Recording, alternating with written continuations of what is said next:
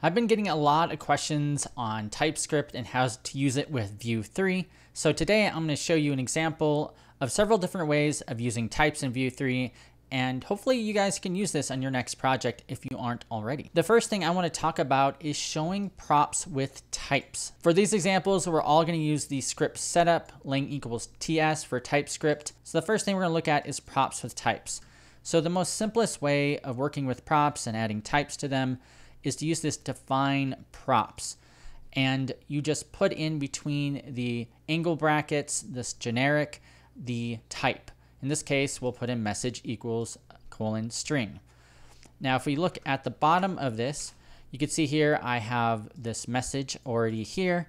And if I save it, you see parent sent from Erik. So if I look in app.vue, I'm just passing in this generic comp and I'm passing in this message Erik. And by the way, I am binding it here, but if I didn't want to bind it, I can just have it here as a string literal as well, and it continues to work. Now, the second way you can do this is you can set a value here for props equals define props. One thing to keep in mind, I see sometimes beginner developers do this, and I sometimes do this too. You think that you have to define or have this assignment operator for props to equal define props. It'll actually work either way. I can actually go like this. I can do props.message, and that'll be the exact same thing. So I can either have props.message or just message, and it works fine. Also, one more thing with define props real quickly is this is not imported in anywhere. This is a macro, so make sure you don't try to import define props in. It's available in your script setup. There is a new experimental feature that was just released with Vue 3.3, which allows you to do this way of adding in and destructuring props. And this is really popular in the React ecosystem.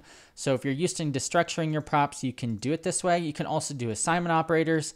One thing you have to do if you are going to use this, you have to go into your Vite config and you have to add in this new define props destructure equals true under script.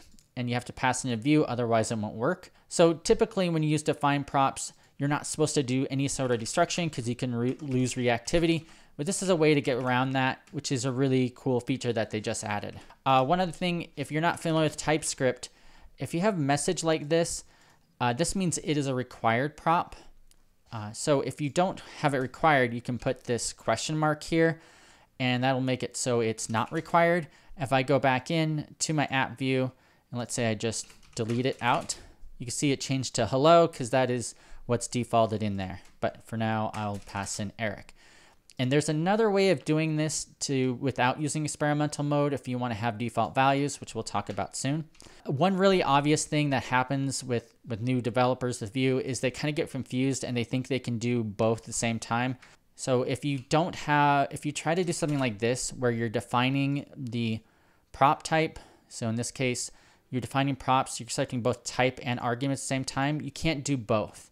So don't do this, it'll always give you this error, which kind of leads me to another way of handling props, which I want to cover. I covered this in my Vue 3.3 video if you've already missed it, but you can now do generics. So if I come back over here and I add in generic t extend string, and I can add it here, and then I'm going to import in types and import in define props. And so what this is saying is now this is another new feature of Vue 3.3, you can import in types from external files, and you can now pass in types like this. So this generic comp is coming from here. It's just a message with type T, and it works as you expect it. And I could have this message obviously works, but if I try to bind a number to it, it still actually works, but it will give you an error that number is not assignable to type string. So let's take a look at type objects. So this is another way we can assign a type, and you may have seen this if you've seen something called define component. Define component is another way of creating your Vue application instead of using script setup. It's really used for TypeScript, but once again, I think script setup's a little bit better unless maybe you're like a library author. So this type objects here, so you can import in PropType, and then when you define your props, instead of using the angle brackets with generics, you can just assign it as an object, and then you can do this prop type and then pass in the prop. So this will work too, and it works fine. I would say, I believe this is a little easier for me to understand than this, but this is also a great option if you're using the options API, because then you can also use this type of syntax there as well. So this is another way to declare your types. We touched on this before, but you can use external files. So in this case, I'm using this generic comp types from the types file. It's just a message string in there. I'm not using any type generics. And I can just pull it in from this generic comp types and then pass it in. So one thing to keep in mind, so right here with this define props, I'm just passing it in.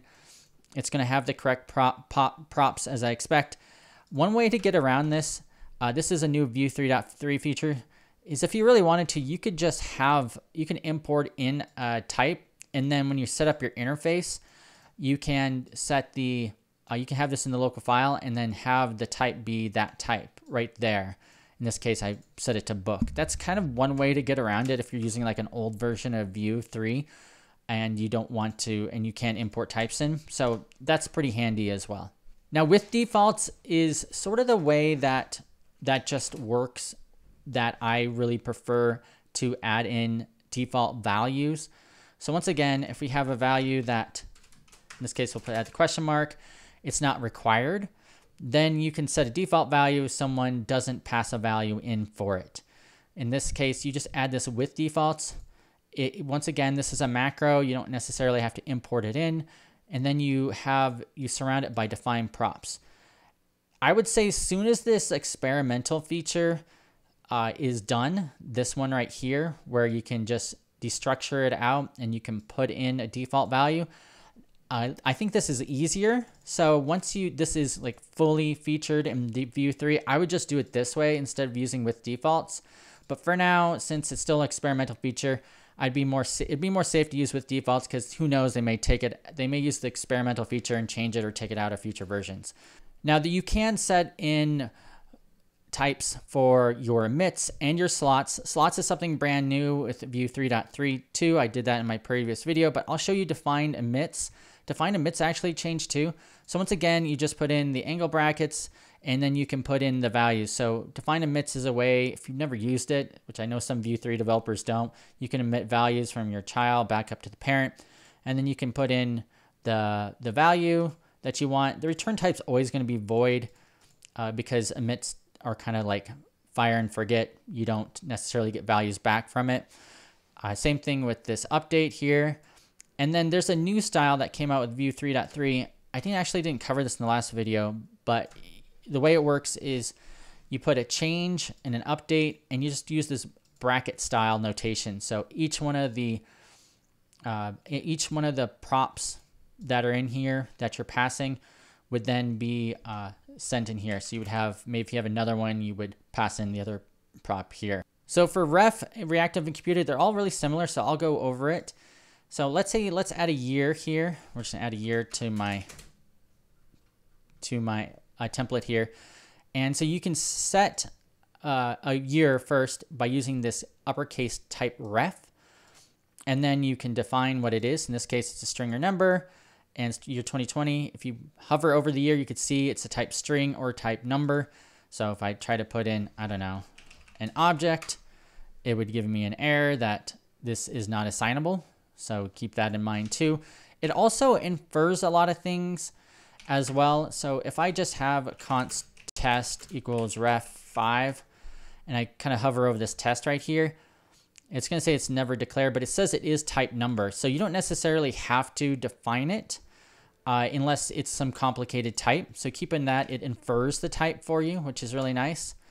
So in this case right here, since I don't have any values in this ref, it's going to infer it's number or undefined. So keep that in mind. If you ever have undefined values, you'll have to deal with that.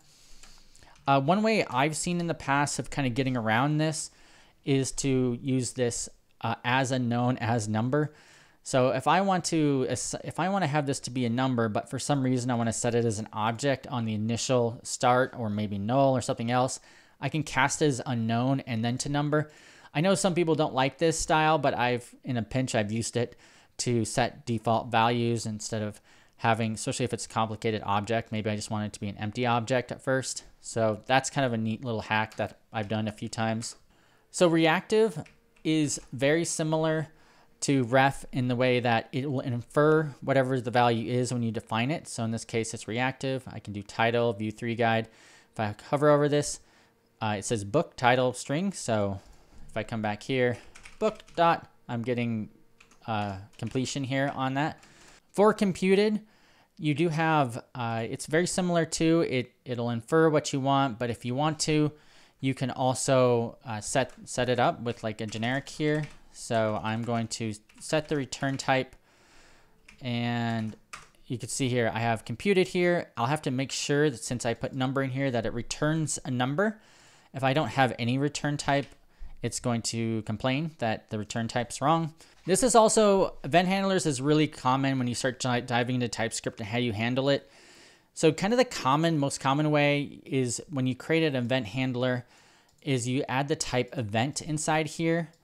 And then when you ever use it inside of it, you just cast it as an HTML input so you can get the dot value out of it. And I've done the same thing for keyboard events as well. Let's say you have this key press right here.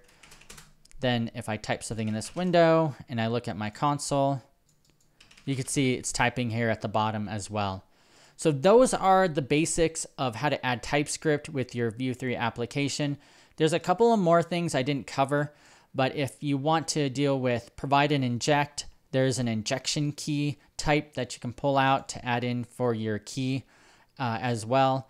There's also template refs, which I didn't go over, but there's two types of kind of refs. You can add this HTML input element to it, and it also recommends to set it as null, the value of null on initial. And then if you do component template refs, it's very similar where it'll infer it, but you can add instance of and the type of the value. This is the case where you're like using refs from a child to a parent, or a parent to a child. So you can use this instance of to grab the type of the component. To learn more about Vue 3.3 types, make sure you click here to learn all about it.